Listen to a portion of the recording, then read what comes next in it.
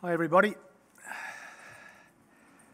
Thanks to the Commission for inviting me to speak to you all. It's been a great program so far. I see we've got 3 sessions this afternoon without a break. It's going to be intense. I'll try and sort of abbreviate mine a bit, but they're going to reward you with alcohol at the end, I believe. Now, I have been given a particular topic to talk about, and it's a data-driven topic, so it's going to potentially sound a little academic. But I want to emphasise behind all the numbers and the data I present, there are people. And I do work and run a PTSD clinic for 30 years, so we're constantly seeing people, veterans, first responders and others, who've been through trauma and dealing with PTSD or grief. And so I'm very, very aware that these aren't just numbers, they're people. And I think we've been made very aware of that so far today. And I think Gwen's talk in particular, I think was incredibly powerful. And not just was it brave, but I think what you said was incredibly wise. So it actually gels with a lot of the data as well. Now, I was surprised when I was given this topic. I didn't choose it. I was given it on the complexity of assessing and treating post-concussive syndrome or traumatic brain injury as against PTSD. And I was a bit surprised by this because one of the points I'm going to make in this talk is that it got me thinking about why does this matter in Australia in the context of suicide commission. And that's one of the issues I'm going to address today. And I'll give you a heads up to what my take-home message is, in case you then after lunch want to doze off, and that's fair enough. But essentially the message I'm going to give is that I don't think the issue of mild traumatic brain injury is as big as everybody makes out it is. Hopefully that's piqued your interest and you might stay away a few minutes longer. What I'd like to do is start off with some definitions because this area is muddied with definitions. Talk a bit about the issue about PTSD versus traumatic brain injury. And then I want to talk about some practical issues about assessment and treatment. And I do think that the reason this topic was brought up is twofold. Number one, if we look at a lot of the big studies that have been reported, sometimes population studies, they do tell us that people with a mild traumatic brain injury are far more likely to be at suicidal risk than people without a traumatic brain injury. We also know, particularly from overseas data, that particularly since the Middle East conflicts, that thanks to IEDs in particular, that traumatic brain injuries, and particularly mild ones, were highly prevalent and highly problematic in certain militaries. So given those 2 bits of information, why do I think it's not the be-all and end-all? And let me sort of explain that a bit. First of all, some definitions. When we talk about mild traumatic brain injury, we're talking about an event. We're not talking about a disorder. We're not talking about an illness in a sense. It's an event that happens. It's an insult to the brain. It's usually diffuse or closed head injury as distinct from a piercing one that penetrates a very focal part of the brain. There's transient loss of consciousness, less than 30 minutes. And my disorientation, which is in hospitals normally measured with something called the Glasgow Coma Scale, has a score. And there are very standard ways that we have to do it. And this particular score indicates that there is mild and transient impaired consciousness. And then the capacity to which my memory is interfered. I can't encode things and then remember them again, which is very common in that acute phase. That period goes on for less than a day. And for many years, we've used this as like the demarcation point between a mild traumatic brain injury and a more moderate or severe one. And if any of these parameters are longer than those, then it tends to fall into the moderate and severe TBI. And we know that the more severe the TBI, the worse the impacts cognitively. Now, the important thing is that mild traumatic brain injuries account for more than 90% of brain injuries worldwide. Now, we have this other thing called post-concussive syndrome. Now, post-concussive syndrome is sometimes erroneously used interchangeably with mild TBI, and it's a different thing because post-concussive syndrome could be a sequelae, could be some of the problems that I may or may not have after a mild TBI. And many people will have a mild TBI and not really have significant post-concussive syndromes. I've tried to add up how many mild TBIs I've had, and I stopped at about 10, because then it started to get embarrassing. But, you know, with sports injuries and those sorts of things and knocks to the head, many people have had mild TBIs, but most of us don't have marked post-concussive syndrome.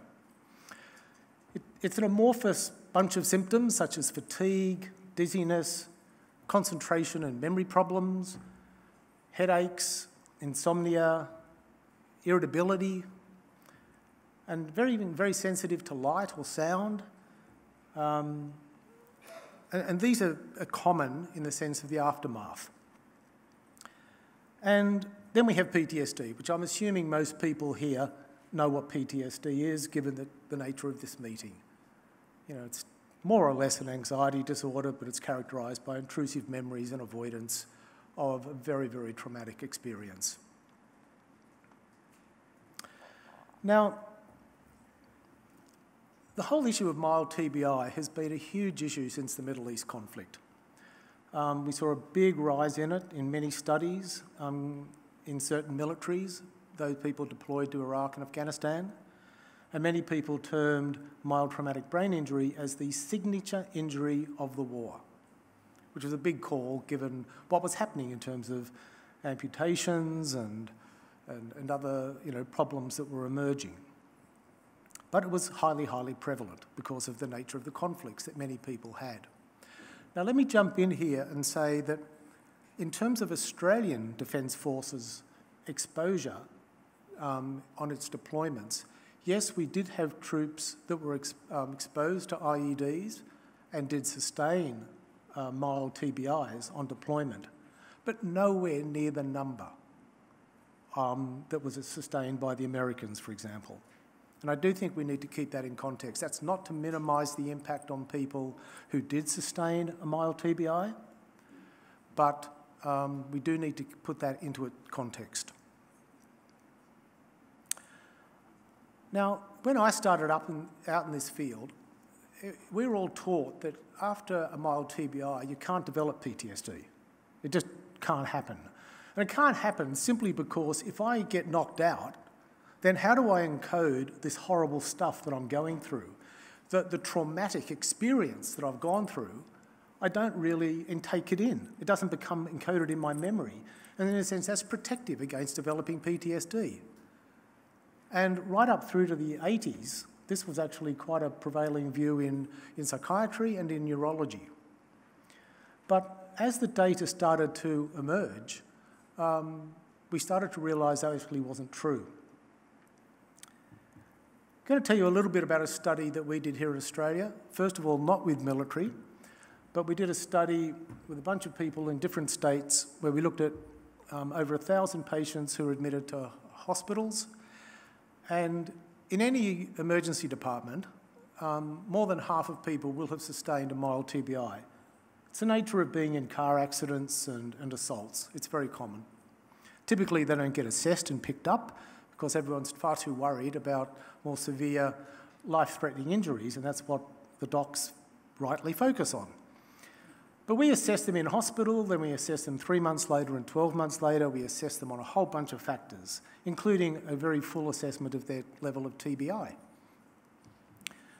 Now, just to give you a snapshot of what psychological disorders they had at 12 months, you can see there that depression was the most common, but PTSD was there in 10% of people, and Across the anxiety disorders, they were pretty well represented. But what I want you to focus on is what happens when we break this down into people with a mild traumatic brain injury and those without a brain injury. And rather, contrary to the traditional view, what we see here is that actually having a mild traumatic brain injury increases your risk for developing PTSD. Now, when we control for all other factors such as the level of injury, the type of trauma you've been through, even controlling for all of those things, you are 1.5 times more likely to develop PTSD if you were going to develop, if you had a mild TBI, and you're also significantly more likely to develop social phobia or generalised anxiety if you'd copped that injury. So these people certainly are more at risk.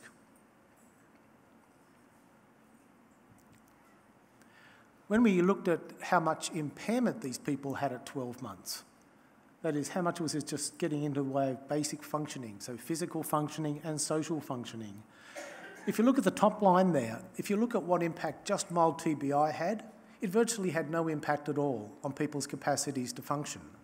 But then if you looked at people who had mild TBI and PTSD, then it was tenfold their likely impairment. And same with depressions, same with anxiety. So if we put in these sort of comorbid psychological problems, the likelihood of me having impairment after my brain injury just goes up and up and up. Now, why is this? Well, there's a number of reasons, possibly. We really don't know for sure, to be honest.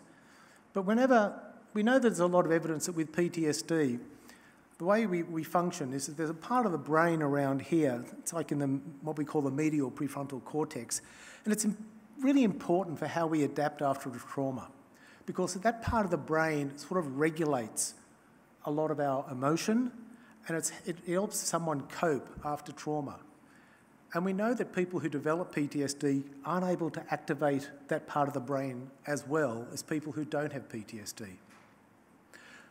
Problem is, that's the very part of the brain that's often affected in a mild TBI.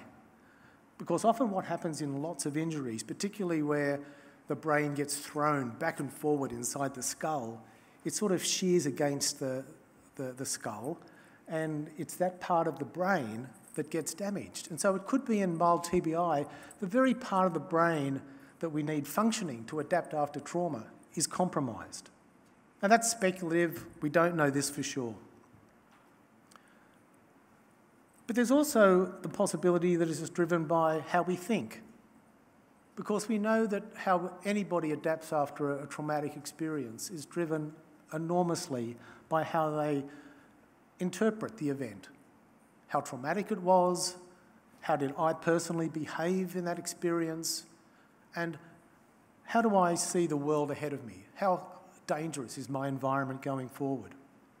Now, they've got to bring a lot of cognitive resources to that. Now, it is possible that mild TBI compromises that because it can compromise some of my attentional capacity, and maybe they aren't able to use those strategies as well. Again, that's speculative. Now, this becomes even a cloudier picture when we consider post-concussive symptoms. Because we've done this in a few studies now where we've looked at people in hospital and also we've followed them up over months later. And we've looked at people that sustained a mild TBI, and we looked at people who did not. And we've assessed them on a whole bunch of measures, including post-concussive syndrome and PTSD. And basically, when you look at how commonly we find post-concussive syndrome, it's identical between people who do and don't get a mild TBI. Now, we had a bugger of a time ever publishing this data because we're always getting reviewed by neurologists who would say, well, you've misunderstood it because you can't have those symptoms because the person didn't have a mild TBI. Now, that's actually ridiculous because the person is saying, I have this symptom. All we're debating about now is what is the cause. And what we're seeing here is that it's just as likely, in people with and without a TBI. Now, how can that be? Well, we break it down into people who also then had PTSD and did not have PTSD. And we see that the people who had PTSD, they're the ones that had much greater concentration deficits, dizziness, headaches, visual disturbance. And so when we actually put it all into the mix, we think what predicts post-concussive syndrome months down the track is actually not mild TBI. What predicts it is how much physical pain I'm in and how much PTSD I have. That's what's driving my post-concussive syndrome.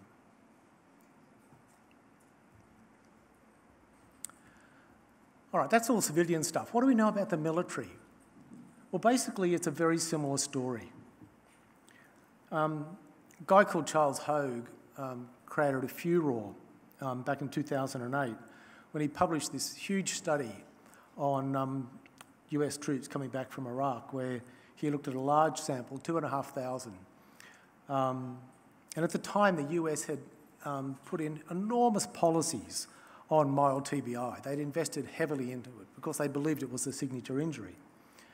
And basically, Charles blew all that out of the water because he found that even though like 44% did have PTSD and 27% had mild TBI because it was very common with all the IEDs at the time, what he also found was that post-concussive syndrome and also people's general health was not associated with mild TBI at all. The level of symptoms people were having was driven simply by PTSD and depression.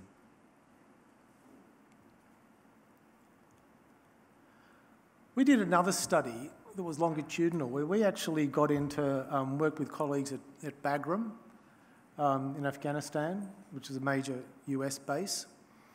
And at the time, they were doing very good assessments of TBI. As soon as anybody got within so many metres of an IED, they were medevaced to this particular centre where we could do very intensive assessments of them.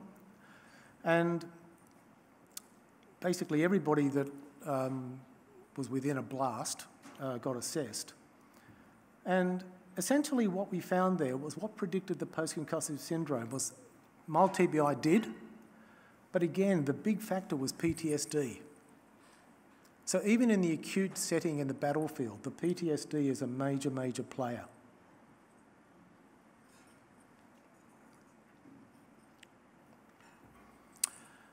Now, how do we understand this? This is a bit of an unpopular view in some quarters, and particularly sort of people who take a very medical, biological view. But one of the views that I favour is something that post-concussive symptoms, whilst there obviously is an element of it that's neurologically based, it can actually be seen as a bit of a cognitive disorder. In much the same way as we understand health anxiety or panic disorder. Years ago, things like panic disorder was understood as a form of respiratory problems. And there was lots of major theories about that. But we know now that that's not the case. And that really what drives a person to panic is how they're interpreting those symptoms. So it's when I'm having rapid breath, when my heart is beating, etc. I then instantly, and I mean pre-consciously, jump to conclusions and make appraisals that I'm having a heart attack, that I'm going crazy. That's what drives the sense of panic and leads to panic disorder. It's very possible that we're seeing a similar type thing with mild TBI because people are having very common type symptoms that people have after these experiences and very common in PTSD because of the high arousal in PTSD causes a lot of these issues. And it's how I'm interpreting that. If I interpret it in the framework of I have a brain injury, something permanently bad has happened to my brain, and that's what's causing these symptoms, then I will get very anxious about it, and I will pay more and more attention to it. And this created a lot of concern amongst people in the aftermath of the Middle East conflicts, that we were creating a cohort of veterans who were believing this narrative. and was a bit reminiscent of what was often referred to as the Gulf War syndrome, where in that context, when there was so much discussion and publicity about weapons of mass destruction, so many people who were over there were developing these medically unexplained symptoms, but they were attributing it to the weapons of mass destruction, to toxic gases, etc. And they were coming up with this whole syndrome and believing it, and was actually very, very impairing.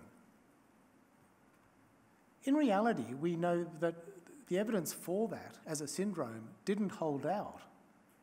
And in fact, many of the symptoms they have are very understandable symptoms by being in the desert, inhaling all the dust, etc., with the equipment they were wearing. But the idea that it was attributable to weapons of mass destruction for the huge numbers of people who were presenting with this problem wasn't borne out. And it's possible that a similar thing was happening a decade ago with the mild TBI story, that people were having these common reactions because of stress, but attributing it to brain injury. And the problem with that is when you attribute it to brain injury, a lot of veterans then think, I have a permanent disorder. My brain is damaged. And that can actually be a very maladaptive self-appraisal to make. And it doesn't give you a lot of optimism about your future.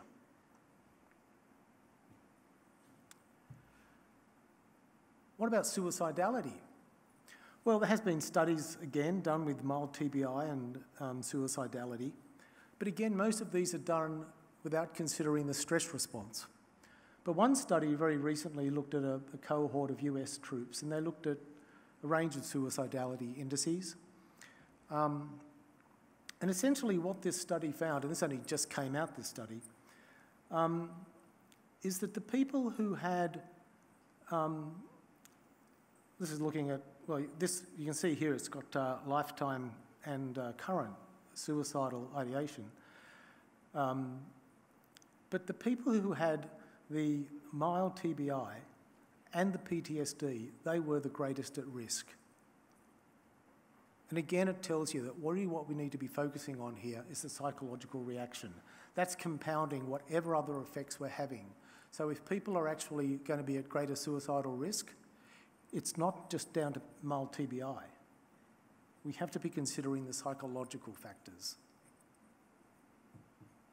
And when they actually did a more nuanced analysis, and they looked at, when we look at all suicidal risk in this cohort, what's predicting that suicidal risk? It's the PTSD. The TBI did not have any predictive function at all.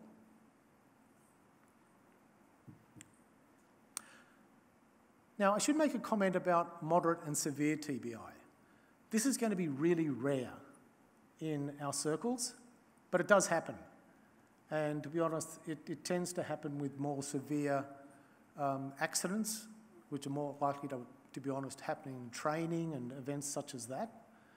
And essentially what a severe TBI is where I'm really knocked out for quite a period of time.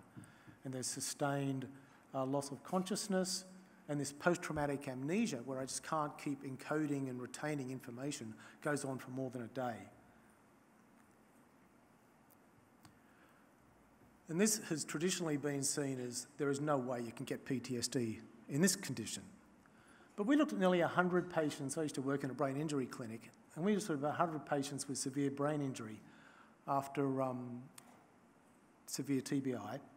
And the mean post-traumatic amnesia of this sample was over a month.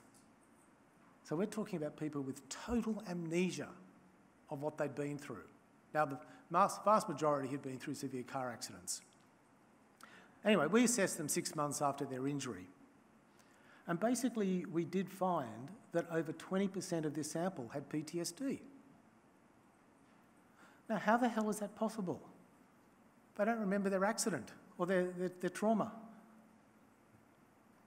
Well, yes, they really did not have memories as such. They didn't have flashbacks. But what they did have typically is if there was a reminder of what they've been through, then they basically had panic attacks and intense distress, and they didn't know why. So in the case of a veteran who might have had severe TBI, it could just be that at a barbecue, the smell of burning steak might actually just be a trigger somehow, and he doesn't know why. Or it could just be a car backfiring, and he doesn't know why that's triggering a memory, but it does, and it causes then subsequent panic, etc. Now, again, there's multiple reasons why this might be the case, and I'm not going to bore you with these. They're a bit esoteric, but suffice to say that even in these people, the PTSD can occur. We shouldn't just say it doesn't. Now, if we turn to assessment issues, one of the great conundrums here is, this is what I was meant to talk about, I've only taken 30 minutes to get there, is how do you do a differential diagnosis? How do you tease out between the person's symptoms of concentration, problems, and all the rest of it are actually PTSD or post-concussive syndrome? Well, the reality is most of these symptoms exist in both conditions. Amnesia, concentration deficits, irritability, fatigue, bad sleep, dissociation. And by dissociation, I mean I have poor attentional focus and I sort of space out now and then. That can be there in both. And just being agitated and highly aroused can be there in both. Now, there's been numerous commentaries over the years about what are the telltale signs that we can really rely on to tease out whether it's neurologically caused or whether it's psychologically caused, because that would help us, decide whether it's PTSD or TBI. There's no evidence that we can do any of this because these symptoms are just so similar. The amnesia is just very difficult to differentiate. What I would say, if there is demonstrable loss of consciousness at the time of the trauma, then the person had mild TBI. And very often it is documented somehow. Then TBI was probably present. But that's not to say that PTSD is not also present. Concentration memory deficits, there's really no way to differentiate them. Irritability, fatigue, sleep disturbance, dissociation, there are no really solid ways we can differentiate between them because their symptoms are actually cited. They're actually comprised both constructs. So we're left then with saying, well, what do we do with an assessment? How do we call one versus the other? I tend to sidestep that whole issue by then saying, does it matter? The key I think we've got to understand is, does the person have PTSD? And that's quite simple, because whatever brain injury they've got, we look out for key PTSD symptoms. So if the person does have intrusive memories or nightmares, if they're avoiding reminders, if they're agitated, associated with those reminders, then PTSD is there, and we have to address it. Now, what impact does this have on treatment? Well, actually, let me come back to that. Let me just tell you about a very brief study that I did a number of years ago, because it's amazing, given all the fuss about PTSD and mild TBI, we actually don't have a good evidence base on how to treat it. So quite a few years ago, I did a study where we looked at our normal trauma-focused cognitive behaviour therapy, which is the gold standard for treating PTSD. And the core for that treatment is actually you ask the patient to relive their trauma memory. So they have to go over it, and they go over it again and again. And we know through an enormous number of studies that this is a really effective way in most people to reduce their PTSD symptoms, as well as other strategies we teach them. Now, how do you do that with mild TBI? Well, we did a study, it was actually more of an early intervention study, where we used these strategies, which are the standard ones we use. Cognitive therapy is essentially we teach them to think realistically about how they're thinking about themselves and their trauma, and to sort of have an evidence-based rather than a gloom and doom appraisal of what they've been through in their future. And the prolonged exposure is what I mentioned. It's reliving the trauma memory. But with people with mild TBI, we get them to focus on whatever traumatic memory they have. So for some of them had sort of transient loss of consciousness. They might have been knocked out, but they could remember the paramedics bringing them back to base. Or it could be waking up in the emergency department and not knowing how I got there. But I do remember that, and that was really painful and scary, and that was actually a very traumatic memory. Or for some people, they actually don't remember it, but they were having horrible dreams about it. We would use those dreams as a source of focusing on the memory, and we would just do the reliving to that. And basically what we did was we did this study, and bottom line is at 6 months, what we did was we randomised people to either the normal therapy or to supportive counselling. And this is a study that we've shown numerous times before, where we got exactly the same effect for treating people with mild TBI as we did if they never had a TBI.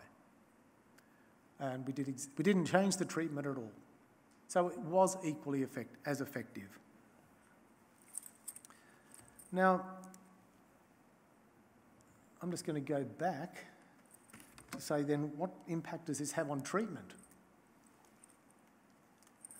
I think the message for any clinician who's treating somebody with PTSD, with the mild TBI, is look for PTSD. And if it's there, we want to focus on treating the PTSD and don't get too fussed about the mild TBI. In fact, I would downplay the long-term impact, because the number of people that have come to my clinic, or the number of phone calls I field from around the country, from very concerned people saying, look, my son or my husband, was in Afghanistan, sustained a mild TBI, and so, he's going to be stuffed the rest of his life. And that's actually a false prognosis, because we know from a lot of the evidence that the major driver of somebody's functioning is not going to be whether they had a mild TBI or not. It's the stress reaction, the depression, etc. And the same applies for suicidality. Now, that's the good news, because we have good evidence that these things are modifiable. There are things we can do about it. There's not a hell of a lot we can do about a mild TBI, because as I said, that's just an event that happened. But if someone's having a stress reaction or a psychological reaction that's driving these functional problems, we know what we can do about that. There are things we can do. And that's the message we want to give people. And let's focus on that. And importantly, we want to communicate an expectancy of recovery. You want to instill optimism in the person that this is not a sentence. This is actually, good news, and we know what to do about it.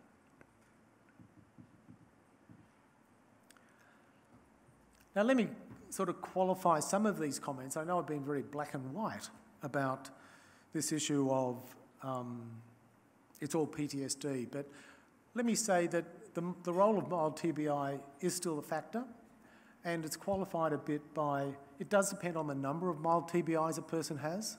The more you have, the more influential it becomes, and the interval between them is actually quite influential. And that's why we have all the sports codes now having very strict policies that you need so much time before you can go back to the game, since your last episode of concussion, because they don't want people having exposure to a TBI when it's too recent. The brain basically needs to recover. And also there's some evidence, not overwhelming, but the blast injuries may have some sort of distinctive value neurologically, but the research is not overwhelming. But despite those qualifications, I would still say that overwhelmingly, we do need to emphasise the psychological aspect of this, particularly in the context of Australian exposure to IEDs and to TBIs, But this is a talk I would give in America or the UK or anywhere else where the same message applies. Because all the evidence is really telling us that the best way we're going to help people, help veterans, is by helping them deal with things psychologically. And we don't need to wrap ourselves up in knots about post-concussive syndrome, mild TBI, or PTSD. And I think the last comment I would make is that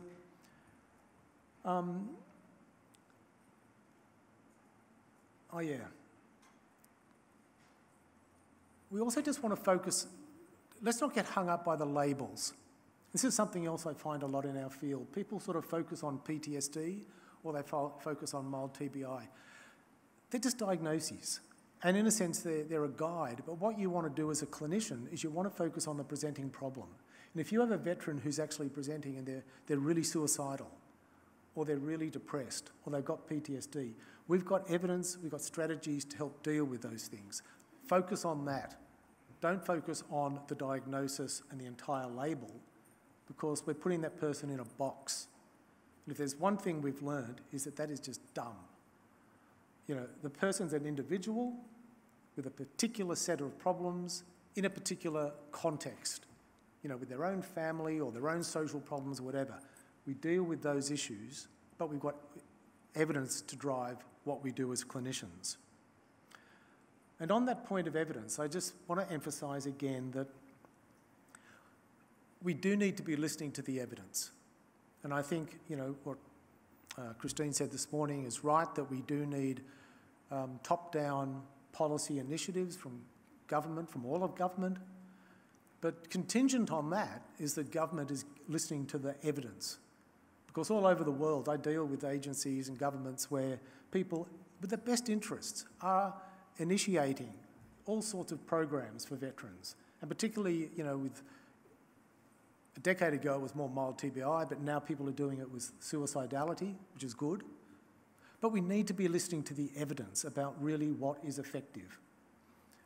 And the reality is, and this is not a pleasant thing to hear, but the overall evidence that we currently have about suicide risk detection and suicide prevention, I'm not just talking about in the military veteran world, I'm talking about generally, is not great.